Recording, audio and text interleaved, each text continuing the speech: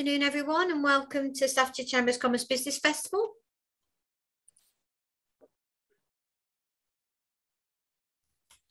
For those of you that are just joining us, we can see and hear you today, but if you want to take your cameras off or mute yourself, that's absolutely fine as well. This afternoon's webinar is Future of the Office, just a workspace or a hub for collaboration and innovation. And I'm delighted to have with me today Nick Gostick, Director of the Smart Innovation Hub and Head of the Keele Science and Innovation Park, and Emma Bonfiglio, Research and Innovation Advisor. So just so you know, you can pop in the chat should you want to listen to the webinar, make any questions for the webinar for Nick and Emma today. And like I said, they will be answering any questions that you've got after the webinar as well. Nick, it's over to you. Okay, thank you. Good afternoon, everybody, and welcome to this webinar, and also welcome to those that will be that are catching up, as I often like to catch up on webinars that frequently clash in my very busy diary. So I'm just going to share my screen. You just give me a moment. Can I just get a thumbs up to confirm that that's shared? Not at the moment, unless Emma can see it. No, I can't see it. Oh, right, okay. Of course, it worked perfectly before. So let me try again. I'm sure it. There we go, Nick. We've got it. Perfect. Right, okay. Sorry, I managed to miss out a step. Okay. You still got that? Yeah. Perfect, Nick. Thank you. Good. Okay. So, yeah, working in offices, it's been quite an interesting 18 months, really. So I thought I'd just take a moment and think, where are we now? Well, this is certainly not the new normal that we were promised. I think that the pandemic is still raging, Brexit is impacting, and many people are still working from home. But many people have gone back to the office as well. So it's quite a strange period. And of course, many people were never able to leave the office and had to work all the way through. But I think we've learned some things along the way. And I think we have seen that most businesses have seen a fundamental change in the way that they do business. And I think one of them is that our use of communication technology, Zoom, like this, Teams, webinars, Miro, various types of sharing apps and environments. And our use of that has leapt forward. I was looking at a paper from late 2019, which was quite interesting because it prefigured a lot of the changes that we saw happen, but the timescales were much shorter as we had to adapt to the pandemic. And I think for many people, they actually quite like working from home. It certainly gives you the opportunity to save on travel time, the convenience, managing family and other obligations, and just for many people, a more pleasant working environment. But also I know that many people don't like working at home. There's too many distractions. You have to dedicate space in your house to your work. Separating the work and life balance is difficult. And as one of my team keeps pointing out, he's worked out how much extra heating and lighting he's having to pay to work from home. And that's somebody that lives near the university, so it doesn't get the travel savings. So it hasn't suited everybody. I'll come back to that in a minute. And I think from businesses, we're not yet sure whether it's a huge opportunity to cut costs, a human resource and productivity conundrum, or perhaps even a fundamental challenge to your business model. You know, particularly, for instance, if you're a cafe that relies on your business lunchtime trade, if people aren't working in offices, it's quite a hit to your business. So I think we still don't know where this is going to end up, but I thought we'd have some thoughts about what the important considerations are and where we might end up in terms of the office of the future, what we're doing about it at Keele, And then I'll hand over to Emma, who will talk about innovation and the role of the office in that. So very briefly, a history of the office and the evolution of the office. I think you know, it used to be that everybody had their own little office with a door they could shut and somewhere they could call their own. I think we saw a move, particularly in the 80s and 90s, to the cubicle, where everybody had their own space separated by boards and panels, but they were noisy and people didn't really have their own space.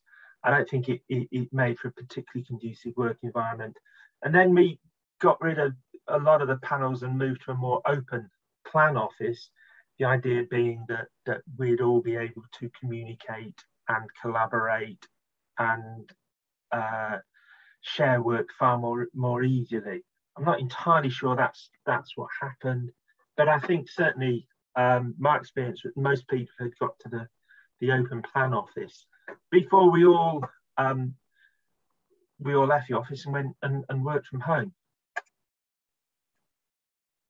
So back to the fundamental changes in business models. I think that fundamental change is more than just using digital environments. I think there's a whole change in the way we approach work, the data that we use, the way in which meetings can potentially cease to be something that happens at a particular point in time and can be something that actually happens at people's convenience with teams and other collaboration tools. And I don't think that we are there yet. Certainly from my team and at the university, we're seeing people starting to understand the capabilities that the online environments offer. But still a lot of us are confused and actually can never find messages, because I can't remember whether it was sent to me in Teams, on social media, or in fact was an actual email. So finding anything these days is a bit of a pain.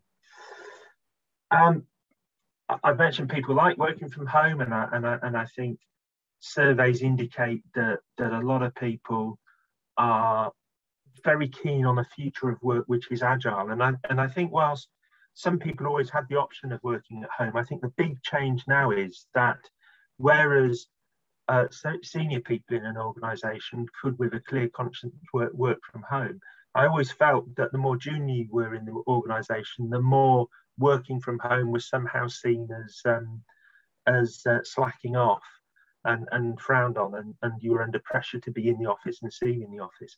So maybe that has changed. I think consistently the surveys I see tend to indicate about a quarter of people actually want to work from home completely and never go back in the office. About a quarter of people would prefer to work in an office and not work from home. But the majority of people, about just over half, tend to be happy with a future that's going to be agile. And we'll spend time working at home and we'll spend some time working in the office. But I'm always mindful that it doesn't suit everybody. People that don't have good internet access, or people have kids milling around in the background, or pets, or people who haven't got the space at home because of their particular living arrangements. And that might particularly be for young people who can't dedicate a whole room in their house to working. And again, back to businesses. I don't think most businesses have worked it out. Some large IT companies seem to have taken the quite drastic decision that they're just going to have all their staff working from home and shut all their corporate HQs, which they think will save them a great deal of money. But maybe they'll regret acting so precipitately, because I think there's things about working together and the proximity to colleagues which are important, if not all the time, at least some of the time. So the future office, I think we're looking at something that's flexible, agile, with activity-based workspaces. And I think there's 4 types of activities that we're going to need to do in the office, or that we do in the office, and it may be that different workspaces will be appropriate for different sorts of activity.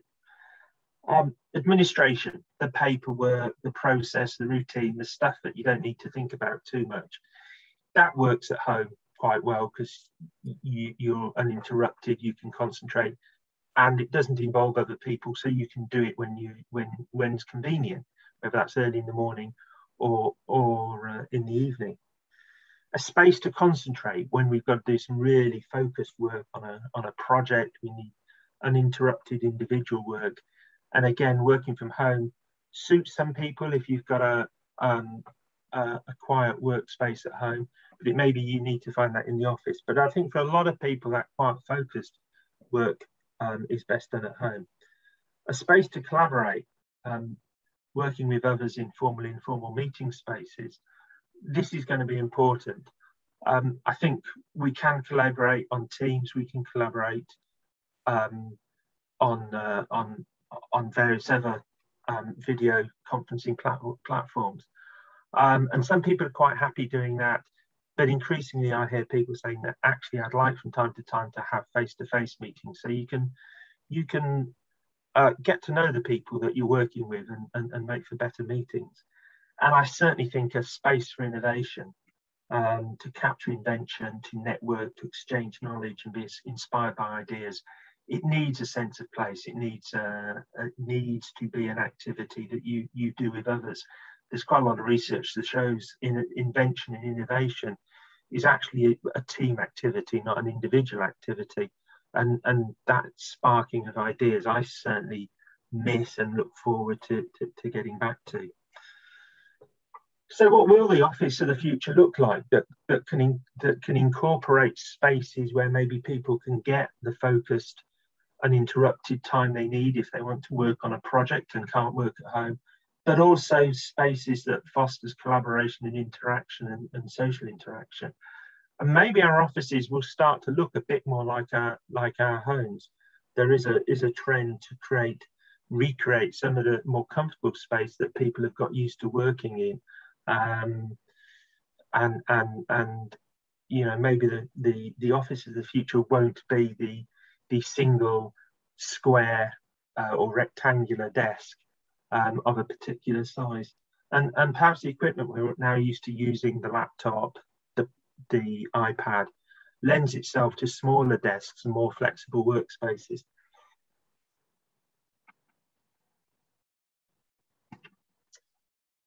But I think more than providing just a space to work, I think the office of the future needs to foster a sense of place, a space for social interaction, to build up social capital, to build up trust, which is a really important part of and valuable part of any business, to build up team spirit, and importantly, to generate the culture that drives many businesses. It's a bit of an old adage that culture trumps strategy in any business. I'm not entirely sure that's true, but certainly I can see that companies with strong cultures really can perform particularly well and engage with their people. The office may well need to actually encourage people back into the office. If you want your workforce to meet and collaborate from time to time, perhaps they need a reason to be back in the office, and so it needs to be a space that's a destination and experience, not just a desk and a place to plug in the laptop. And so I think we'll see the further rise of the open plan, the shared workspace. We're certainly seeing with colleagues at the university a move to depersonalised offices, which encourage hot desking, so that people can be more flexible, can just drop into when they're working there, can just drop onto any desk, not have their own desk with a broken mug full of pens on one corner and a pile of yet to be filed paperwork on the other.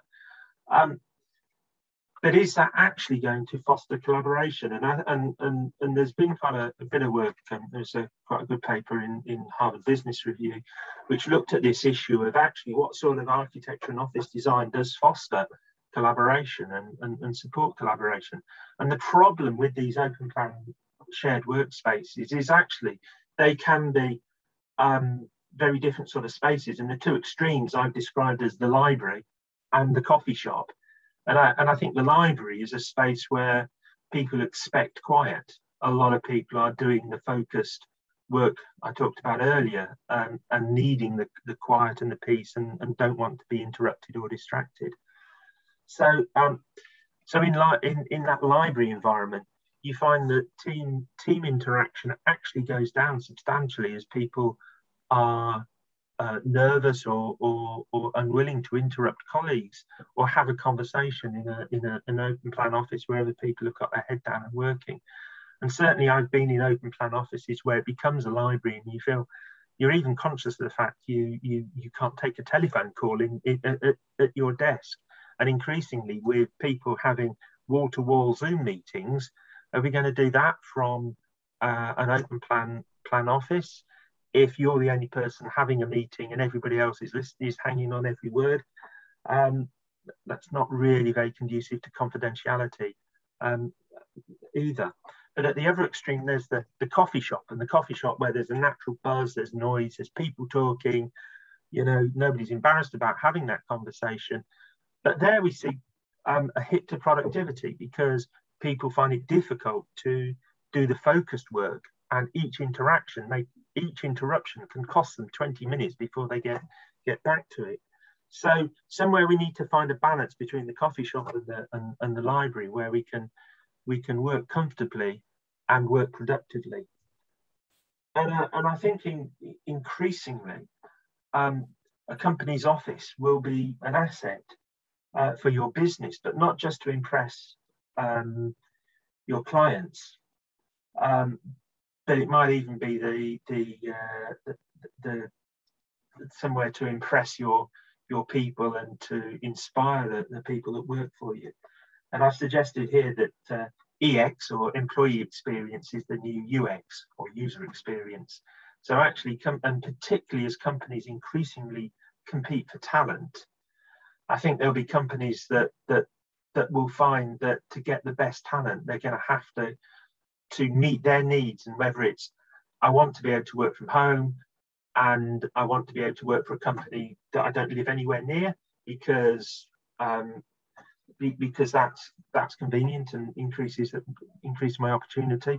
But also the best talent might say, you know what, if companies are only offering me the opportunity to work from home, there's not much to choose between them apart from salary. But they might like to offer an option for a company that has quite an exciting work environment that you can access at least some of the time.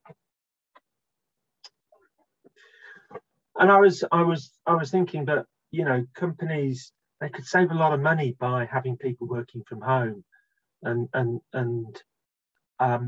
then I thought a bit further about it. I thought, well, actually, when it comes to workspace, the cost of providing office space for people is not that great compared to the cost of people. So, for example, I'll use an example here. If you're paying somewhere around the average wage, which in the UK is about £29,000, I think now. So roughly your payroll cost per head is going to be about £3,000 a month. But compare that to the cost of providing office space for the person to work in.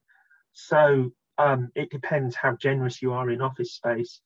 The legal minimum, which is based on volume rather than square feet, is about, but it works out at about 50 square feet if you're in a normally sized office, which is about 5 square meters, and that's sort of the legal minimum if you're really cramming people into your space. Generally, I tend to find that in terms of your actual workspace, about 70 square feet is a minimum you're comfortable with. Or put it another way, if you've got 150 square foot office, you can easily fit 2 desks and 2 people in there, as we do with some of my team. But actually, looking across the average space allocation per person, it runs at about 200 square feet per person. It does change. during periods of rapid growth, you see that number go down as companies take on staff before they take on more office space.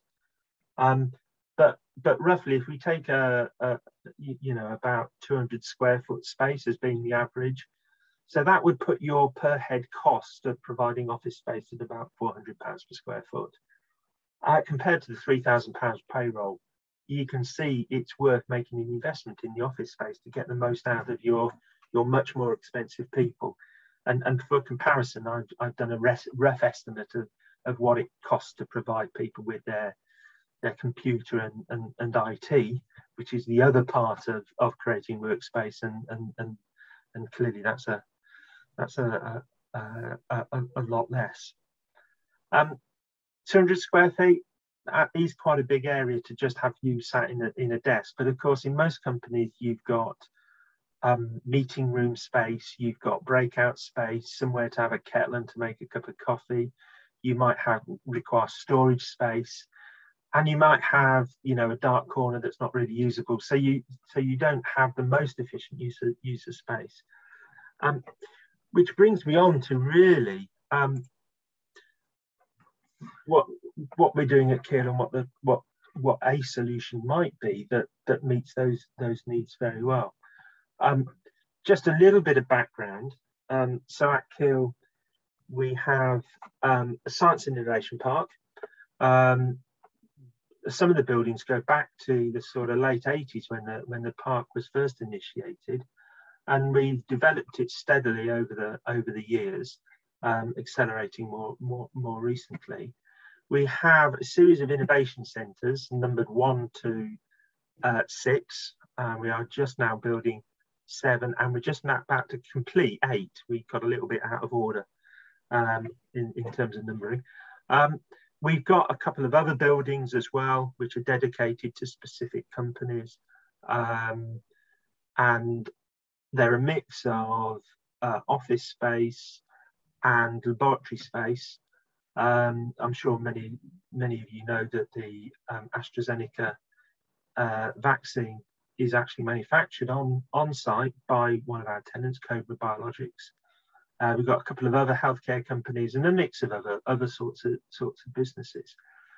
Our newest completed building is the Denise Coates Foundation building, which incorporates both Keele University Business School and Innovation Centre 6. And we've tried to create space here which fulfills the needs that I mentioned earlier, that is agile, flexible, and activity focused. And in terms of agility, we have a number of different types of spaces, from the large atrium, which is pictured in the bottom right corner here, where we've got a cafe where you can have meetings, informal meetings. We've got some booths where you can do team meetings, or get something like the uninterrupted space that you might need. And we've got meeting rooms so that you can book meeting rooms of various sizes, from larger boardrooms to a large lecture theatre to small 1, 2, 3 people meeting rooms. So there's a degree of flexible space. And in terms of office space, we've got co-working space that people can use where they have a shared office space, to a range of office sizes where companies can take their own office space. So very agile, very flexible, and in terms of the types of space that we have, but also flexibility, because I think in increasingly uncertain business times, companies are finding that they're changing size quite quickly, and committing to a particular sized office might leave them over capacity, or indeed under capacity, particularly where we don't quite know what the demand for office space is, because staff may work from home or not. You might replace somebody who works from home with somebody that prefers to work in the office. You may find that during periods, particular projects require people to be in the office. So that degree of flexibility is built into having more flexible leases with shorter notice terms. And we're not alone in offering a very flexible office space. The flex office phenomenon is growing. It does represent about 10–15% of the office market now, with companies like Regus and WeWork very much leading the way. But I think what we have is somewhat unique because we're part of a campus, university campus, and have a specific focus on innovation, which Emma will talk about a bit more about. We've also got more traditional office. So the top right office there, which is Innovation Centre 5, is big office spaces where companies take a substantial unit at a time, and a number of larger companies are located in that building. And the office on the left-hand side, I have to say, isn't real. It's computer generated, but it's quite a good one, this one. But it's a building that exists now as a metal frame, so we are building it. I think the floors are in. Last time I was there, and this will be Innovation Centre 7. And again, we're starting not just to look at the flexibility of office space that we have in IC6 with a number of different types of workspaces which can accommodate different types of activities, from collaboration to more focused working, but also a space which has a particular focus on AI, digital and data visualization. And the building has got loads of screens throughout it to allow data visualization, but it'll also help to have more blended meetings. And I think that's the next thing we've got to get to grips with, where some of the people are present and some of the people are online, and finding a way to have those meetings in a way which is fair and doesn't discriminate against those people that choose to be joining a meeting remotely. And I think that's going to be an interesting challenge for us as well. So I think that's quite a gamble through, but I think I'm just going to stop sharing my screen now. And really, just to summarize, I think it's an interesting time. We're not in the new normal, but I think we've got an idea what the new normal might be like. And I think we've got an idea that the office of the future will have to accommodate different types of working. And that may be in different workspaces. So maybe the idea of a single workspace where you normally work will be changed by a series of workspaces where you feel comfortable tackling different types of work.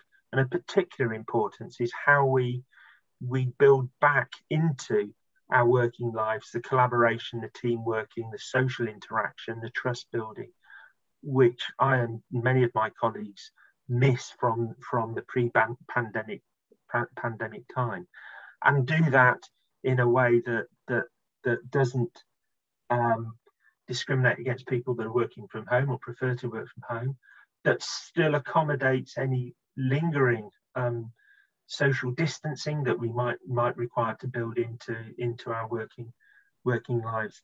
And finally, and it would be remiss of me not to mention it, we do have to think about the sustainability of the office of the future, because having essentially two office spaces for people, both home and away, may get quite expensive in terms of energy use. And just as my colleague who said, look, it's costing me more to work from home and have the heating on all day and the lighting on during the winter, when we're fully adopting agile working, it also means our offices are heated and lit as well. So in terms of sustainability, that might have impacts to companies as well.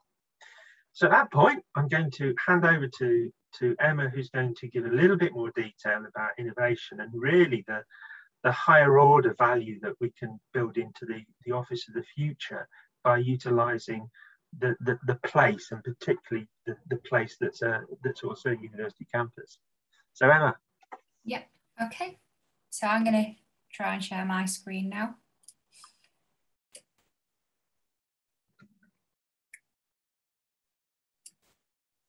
Let me know if that's worked. Yeah, that's fine. Okay, because you've all slightly disappeared, so I'm guessing something's happened in the background.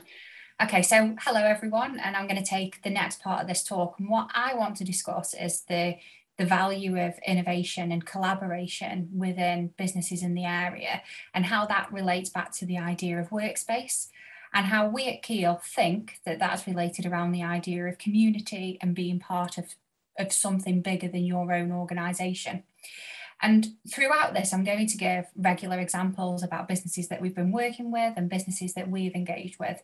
And those examples come primarily from our research and innovation support network and our programmes, some ideas from our network from in-curricular activity with the business school.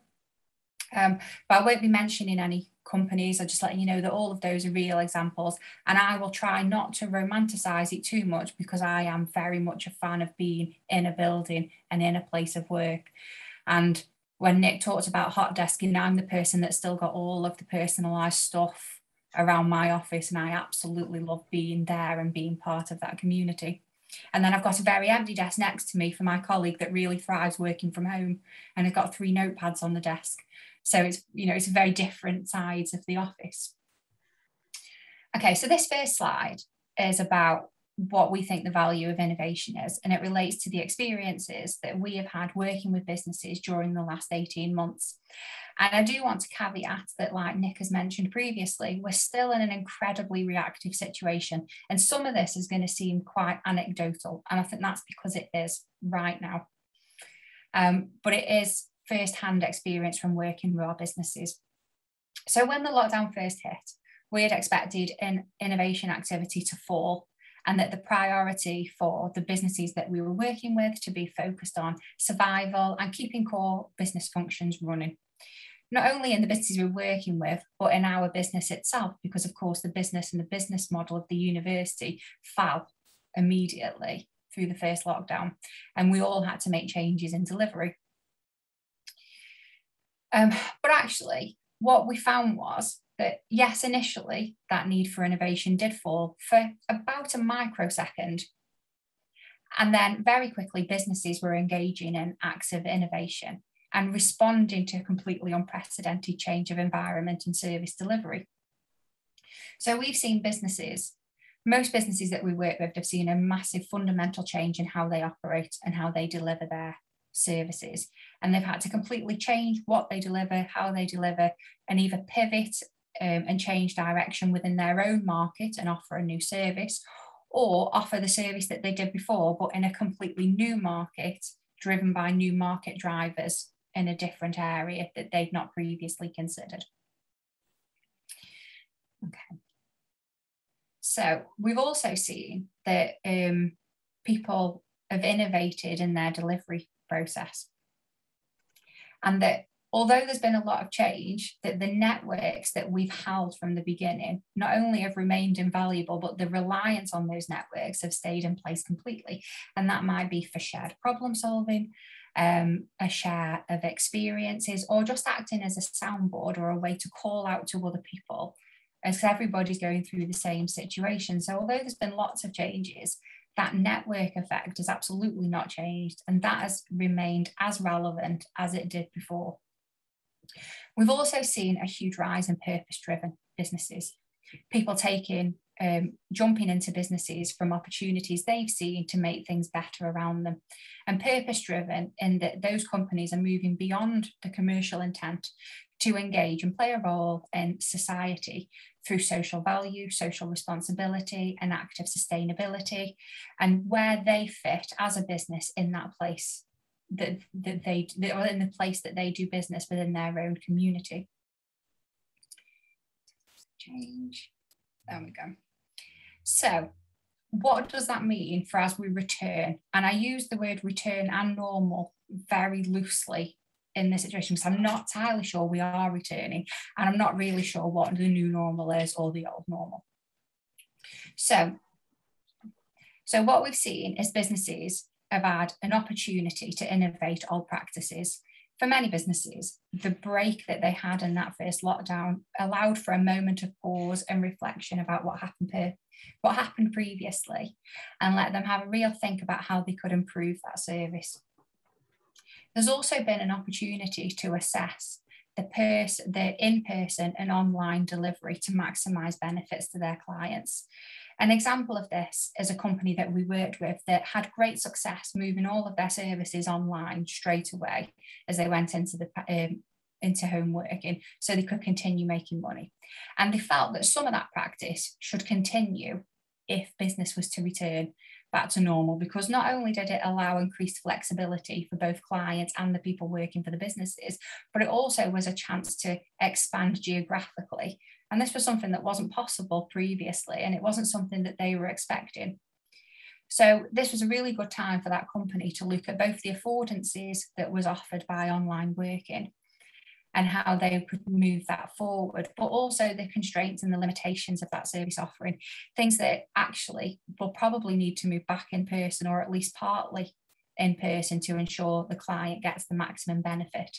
And now that's a brand new mix that was never expected. And what does their service portfolio look like going forward at this time? We've also seen that the spaces that businesses work in need to be really dynamic, flexible, and purpose-driven. So sometimes the need for workspaces and social spaces change, and it can change in any given week. And sometimes the traditional office building where everything's in one place doesn't quite fit the bill anymore.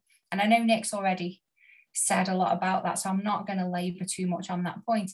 But an example of that is a business that I've been working with, and they've all been home working, and at a point where they needed to interview for staff, they wanted to come into the building and interview in our building in a place that's not quite so personal to them in their own personal lives. And this is an example of them just needing a bit of space that is business related and business focused, and just allows them to talk to people about business matters. And we also need space that allows for the increase and reduction of people depending on the size of the business.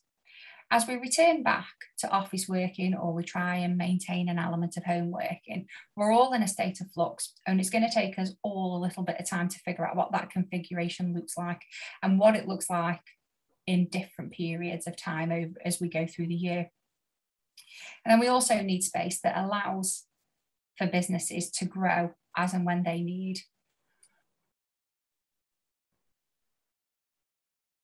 Okay, so we've got Workspace as a tool. You've seen a very similar slide from Nick, but what I want to do is focus on the community element of that. So as I said previously, needs vary in working environments. Sometimes an office is exactly what you need.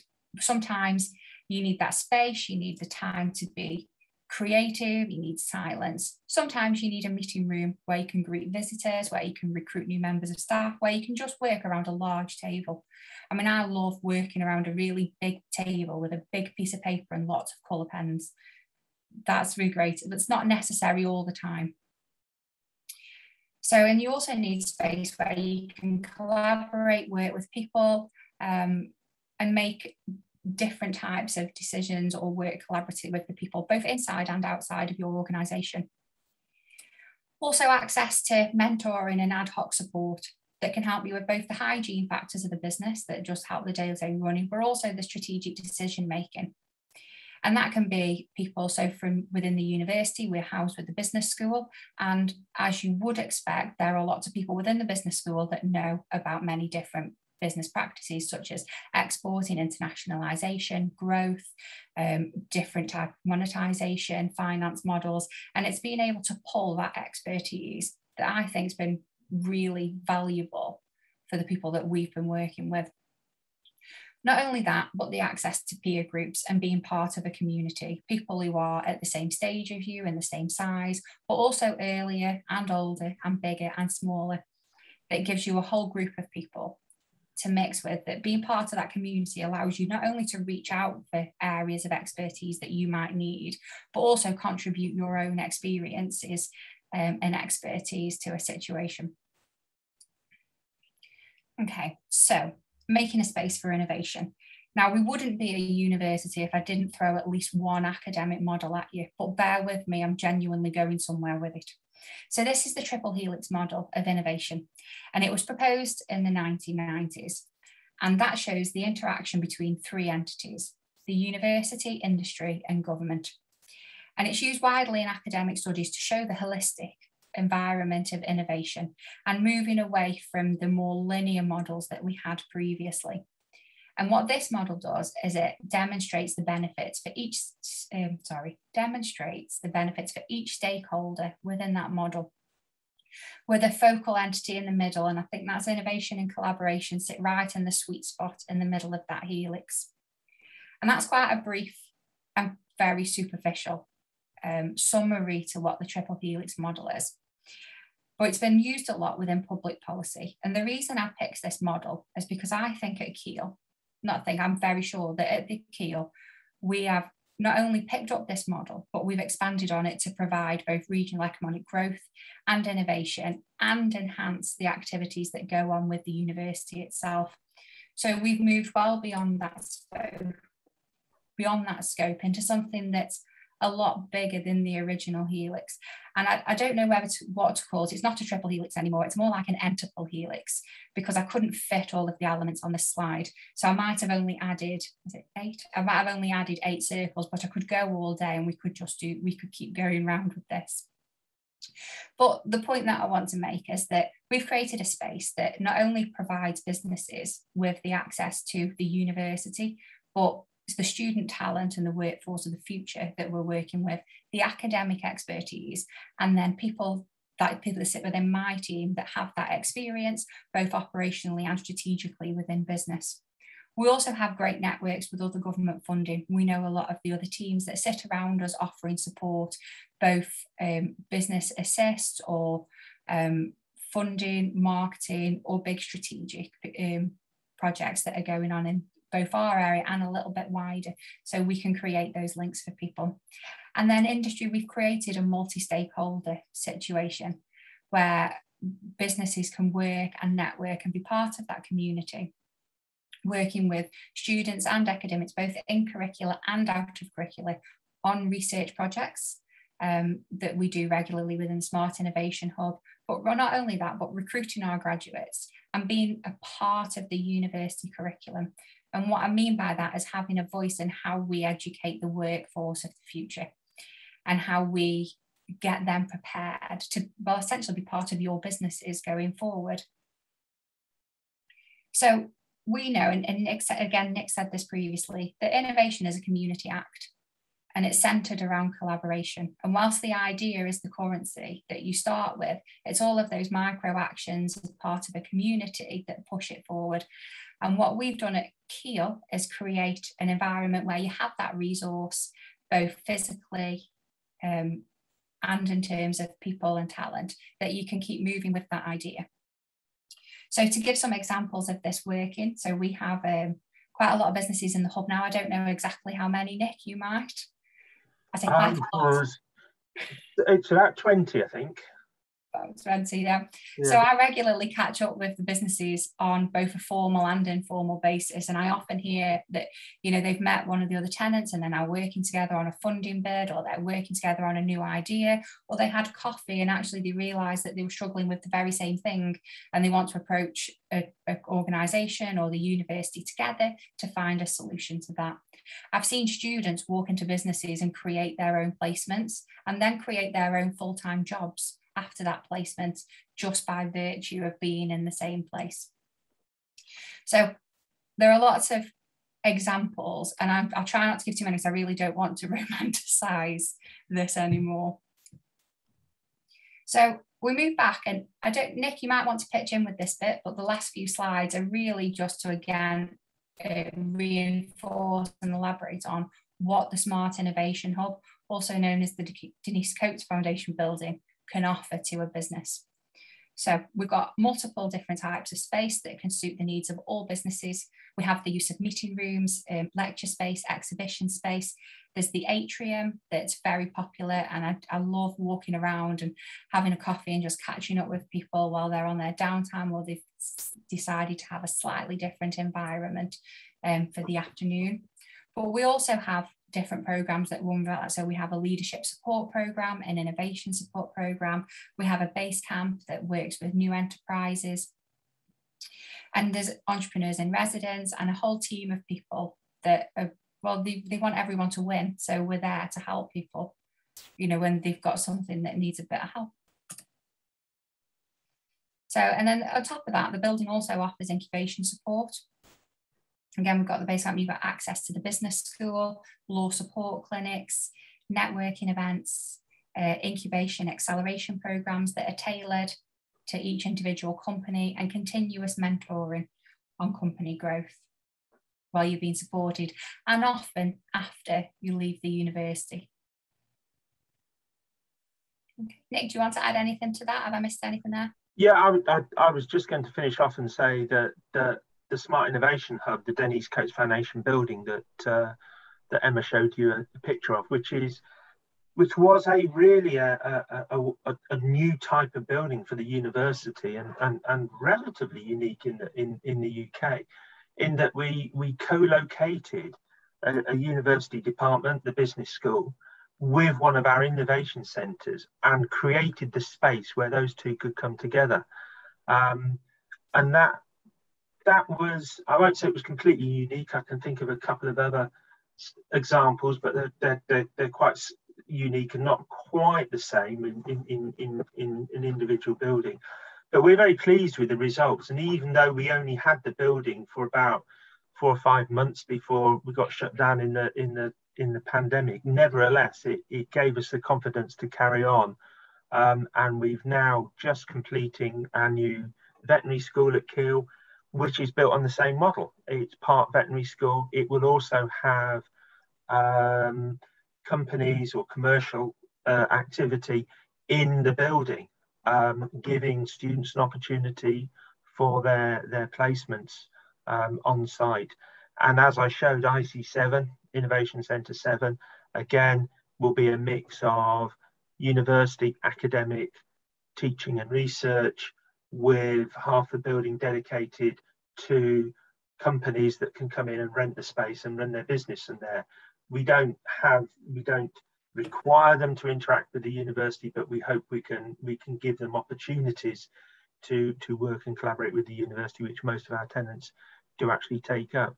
And I think that plays to the theme of the workspace of the future being more than just a place to sit and work, and actually looking to leverage real value out of it, real value for our employees and real value for our businesses by the architecture, by the space, and by the communities that we're located in. And I think that's about it from me. Emma, you...